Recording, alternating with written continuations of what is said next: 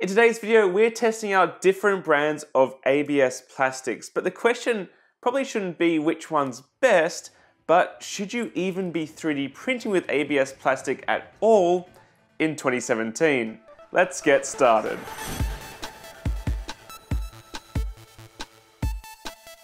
How's it going, guys? Angus here from Makers Muse and welcome back to another video. So what I have here is a range of ABS plastics. So ABS is a type of plastic and it's one of the first plastics that was turned into filaments for the early desktop 3D printers quite a few years ago. And I think most of the reason for that is the larger Stratasys systems use ABS with a few other things for their filaments. So the industry saw ABS as a material that was being used for injection molding, but also it was quite commonly available for plastic welding rods were actually ABS. They're readily available and converting that into filament was quite an easy affair.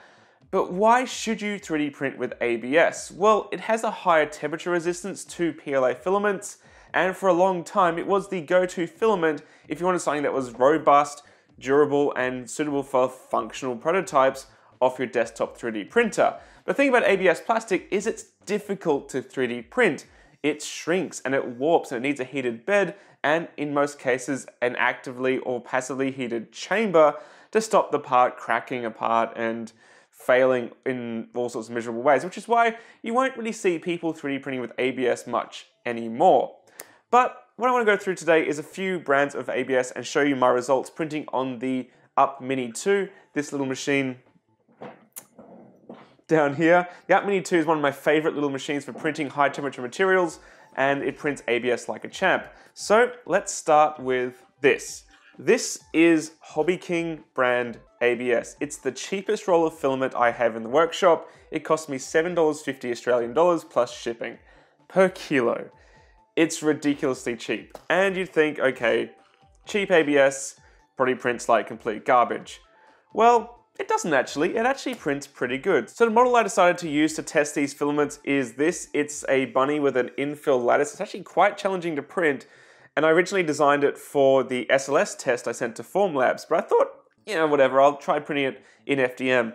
And to my surprise, the cheapest filament I own printed pretty much flawlessly. So the thing about ABS, this is printed at 0.2mm layer heights. It doesn't look that fantastic. Detail resolution on ABS isn't so high because it's a bit kind of globby, and the pigmentation of this filament isn't fantastic.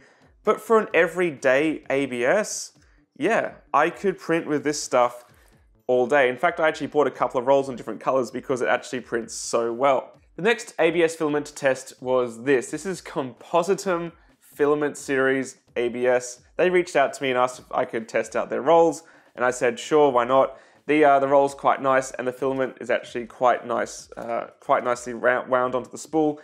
It's a weird kind of creamy off color. You're unlikely to find pure white ABS. It's quite hard to find.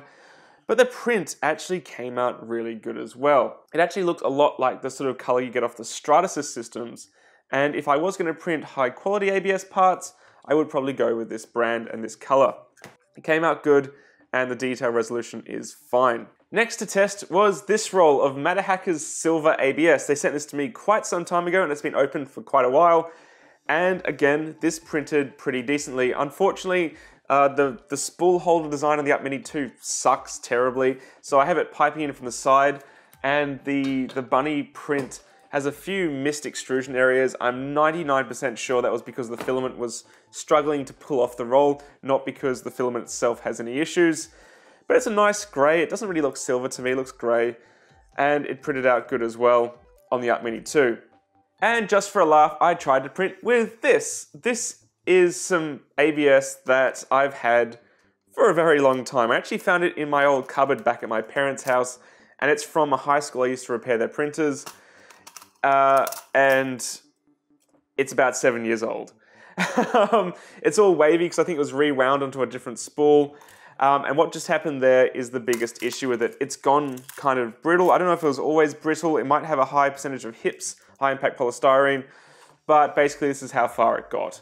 The print got this far, the raft's welded to it, and it looks kind of crap.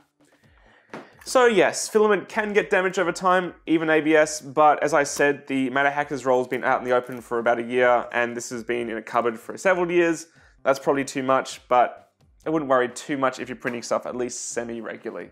But why did I say you probably shouldn't even bother printing ABS in 2017? Well, it does have the higher temperature resistance to PLA, but it has humongous disadvantages. Like I said, it warps and it's not very UV stable. So some companies have brought out other filaments to try to get around that, like this. This is from Filamentum and it's known as ASA. It's like think of it as a UV stabilized version of ABS. It's used quite a lot in car bumpers or plastics exposed to the elements because it's much better in UV light than ABS. Unfortunately, in my experiences, the ASA, this is just the raft from it, seems to be a bit more kind of gummy or rubbery than ABS, and I don't know why, but it did end up detaching from the print surface with the same settings I was using, recommended settings for it, and it did this. So the quality was actually quite good. Again, it's not going to be as high as a sharp, clean PLA print that's been cooled quickly,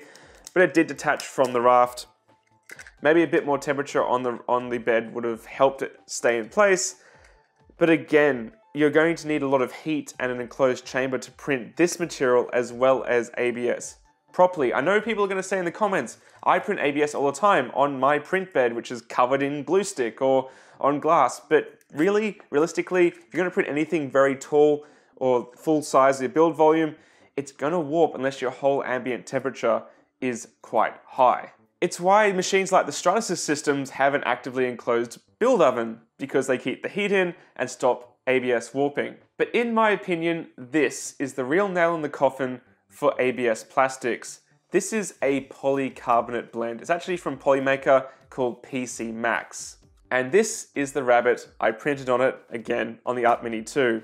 It printed out perfectly, but the thing about PC Max is it's incredibly tough. If you don't believe me, check out my video on using it to print gears in my combat robot recently for the competition in Australia. It actually worked. And just to demonstrate what I mean by the superior strength, I'm going to see if I can break this bunny's ear off. So this is going to be a delamination across the printing layers. Bam. So you can see how I mean about ABS actually not being that strong. Let's try it with the PC Max, shall we?